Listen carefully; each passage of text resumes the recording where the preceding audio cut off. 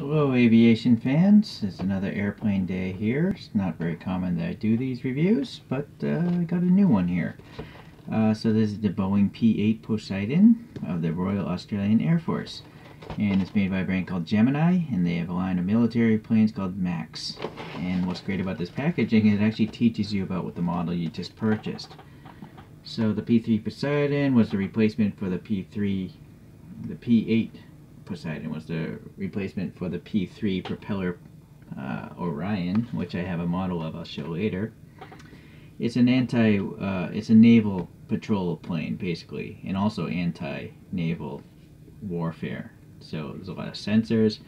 I've even read that they're trying to have a torpedo be able to be dropped by this thing, so it could take out submarines. Anyways, let's see. Statistically, we have registration A47-003, and this has two engines called CFMI, CFMM, whatever. That's a long name. First flight was 2016, but I think that's the first flight of this airplane registration, because Wikipedia tells me April 2009 was the first of the P-8 Poseidons to fly. Around 142 of them were built, according to Wikipedia again. This thing can go 500 miles per hour, has a range of like 1,400 miles or so. Here are the dimensions, give a sense of how big it is, but I'm going to just show you models instead. Typical diecast airplane packaging has a blister inside of a cardboard box. A lot of them don't have this additional flap though. Most of them are just a box, and they also don't have stats, most of the other brands, but that's why Gemini is cool. They actually try to teach you something. Here's the back if that should interest you. Side, not too much else to see. Just the part number though. If you're interested in this exact one, look up that part number. Alright. So then the blister always has additional sheets of plastic, and that plastic is to keep the plane from getting scratched up by the blister itself. So let's get that out.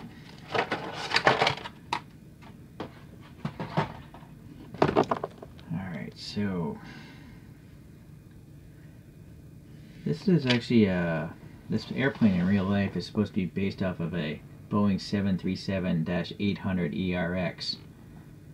It's just militarized, and one of the militarizations, besides all the electronics inside of it, is they had to run generators 2 times the size of the normal commercial engines generators, because there's so much stuff going on inside of there electronically. So they had to actually reshape some of the, I guess, engine nacelles, or maybe the stock for it. Okay, well, I guess that's the best I can get, focusing between a photograph and a model with wings.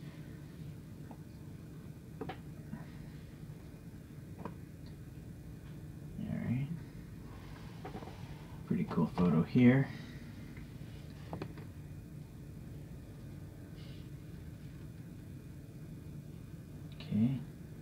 This one actually has like missiles on it. Phoenix missiles, I think those are. Okay, well anyways, let me put this down while I remount the camera to a better position. Kind of trying to figure out the best way to review these airplanes. They're very often much larger than this, so I have the cam in a higher position than usual. Okay, so it's very nice. First thing that gets my attention are all the antennas sticking out the spine of this airplane. And the way they do it is they drill holes into the casting, or the casting is molded with holes, and then they stick in these pieces of metal that are painted white. So that's what those antennas are. They're just probably photo etched metal painted white. The finish of this plane is like a matte. It's not glossy. It's not really gray. It's in between gray and like tan. It's not like I feel like there's some brown or yellow to it. Okay. Boy. I don't know what these are. They don't look as big on the real photographs, but obviously some sort of electronics sensors or countermeasures maybe. I'm not sure.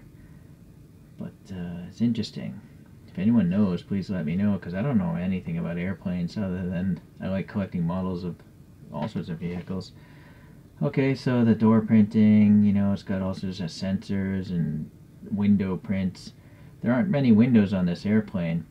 There's actually 5 crew people sitting in a row right around here, I think. So there's just a bank of electronics, and they're sitting in front of the electronics, you know, sensing things. Okay, so those are the engines, and I like that there's some casted in fin details. So that's pretty neat. Not sure about the back though. Oh, well, the back just has like the tapering of the you know, exhaust there. How it comes out there and there.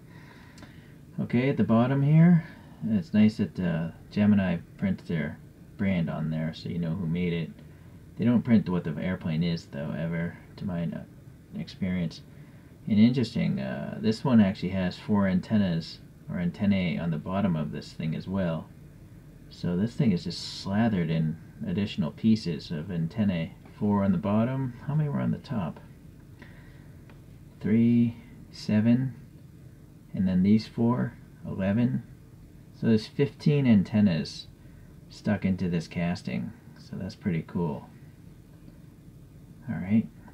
And then all the graphics, you know, the Royal Australian Air Force, they're like a matte gray. You know, very faint. But there's a little silver every now and then printed on here as well. And it wouldn't surprise me if some of this text is legible, like with a magnifying glass. There we go. I don't know. Let's try it. Or 4 times magnification. No, I don't think it's legible. Certain brands like Phoenix, you can actually read that text on the door. But Gemini, I guess, doesn't have such advanced printing technology. Okay. Boy, there's all sorts of weird bumps. Protrusions, bumps, I don't know, weird sensors and stuff. I mean, look at the bottom of this thing, all these things. I don't know what they are, but they're interesting. You know, it's just stuff you don't normally see on an airplane. And even back here, is this like an additional radome or something? A rear-facing radar? I'm not sure. And then I forget what these, it looks like there's a port here. There's an actual hole back here. I think that's where maybe they dump out all the, you know, sewage or something.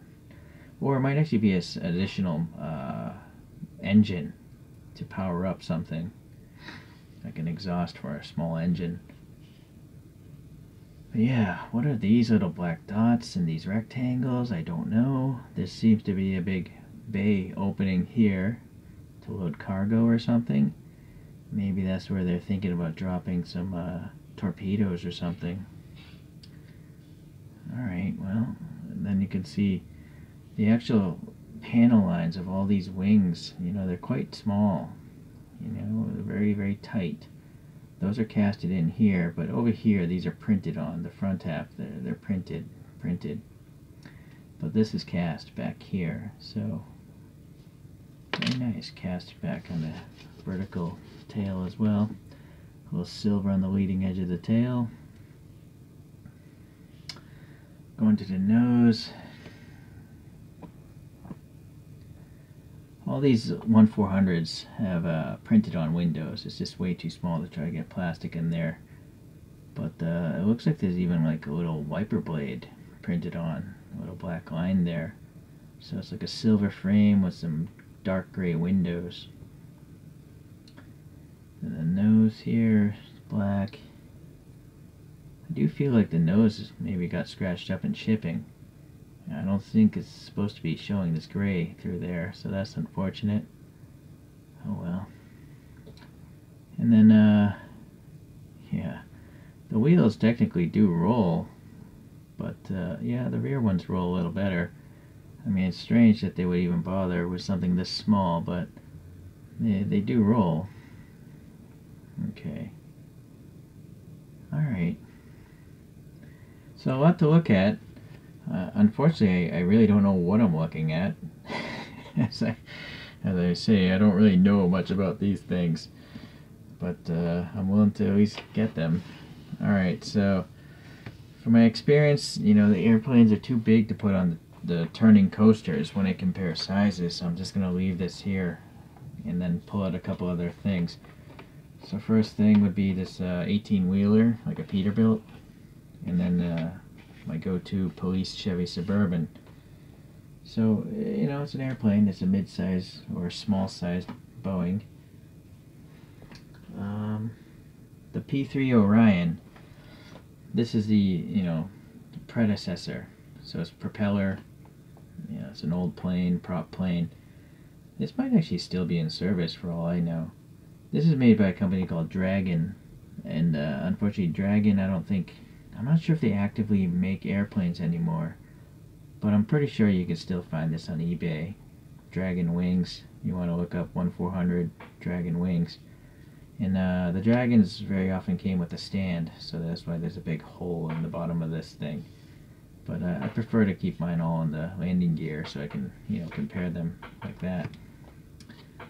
Okay, this one is glossy. It's not bad. I wish Dragon was still around. They made a lot of cool different subjects, and in particular like military airplanes, because they have all these weird knickknacks hanging off of them. Commercial planes are pretty much all the same in my opinion. They all look identical. Okay, this next one is also by Dragon, and this is a Lockheed Martin L1049, or also known as the EC-121D. So this is an earlier electronics countermeasure, or maybe it's like a radome or something, but it's used by the Navy.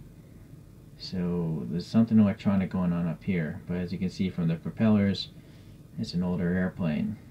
I think this might have been called the Constellation in civilian form, and it was used by, you know, civilian aircraft, TWA and stuff like that, to transport people around.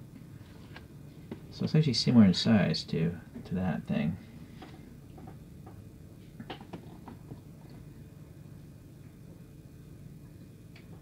I'm going to shoot two more, or actually I got two more props here. I don't know where I got, this is part of a GSE set, ground service equipment set. I forget who makes it. It's a cheap set, but it's just, you know, an oil tanker or a fuel tanker. And then this is a diecast metal Volkswagen Beetle in 1/400 form. I had to paint it though.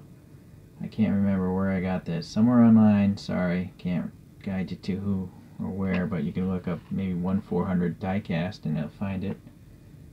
Okay, so two more airplanes. So let's get into a Russian airplane here. So an AWACS, or, you know, something with a spinning radar dish. This is I think a Beriev? No, it's an Ilyushin IL-76MD. The question is, oh great, it says Witty Wings. I haven't been collecting diecast airplanes in 2 years, so I don't know if Witty Wings even exists as a company anymore. But very often in this hobby, companies come and go, yeah, but the molds stick around. So you might not be able to find it on Witty Wings, but you might be able to find the same exact casting under a different name. Just look up 1/400 Ilyushin or IL-76, and maybe it'll come up. But anyways, it's nice. I never knew about this until you know, I started collecting diecast airplanes. So now, 4 jets on this one. An older design, I believe. That's sufficient, but it's a bigger. It's actually a cargo plane also. I think this is meant to be a cargo plane first, and then they used it for electronic warfare or sensing. Alright, the very last one, it's a biggie. This is a Boeing 747-200B, but militarized, so it's called the E-4B. And boy, who made this one? Gemini Jets. Okay, so Gemini again. That's why I like how they put their brand on. But this is basically, you know, a 747 with all sorts of electronics going on. That's why there's so many antennas running over the top of this thing, as well as whatever this inside this radome here, or I'm assuming it's a radar dome or some sort of dome. So interesting, right?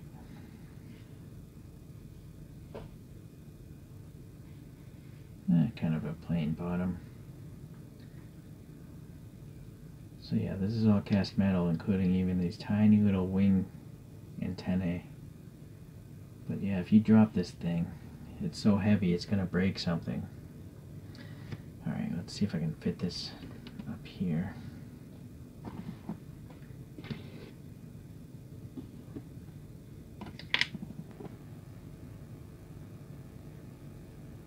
Alright, so you can see, sense of scale, that the Poseidon is actually not a very large plane. I mean, it's large compared to cars and trucks, but compared to a 747, not so much.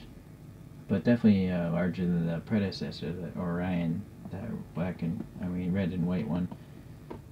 Alright, let's get these out, or actually, give me a moment, I'll get it spinning on its own.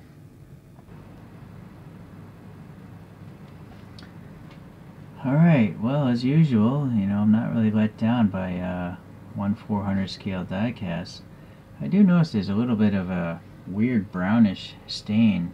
I guess I'll have to take a Q-tip to this. I'm not sure if this is a display model or if it was just owned by someone else. You know, the box wasn't taped together. I don't think any of these airplane boxes come taped because people always want to inspect them before they buy them.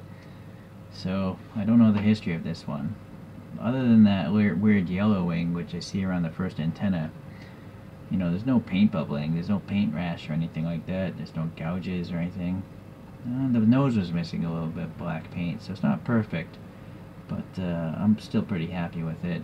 I'm just fascinated that it has so many things jammed into the body of it, you know, unlike commercial airplanes.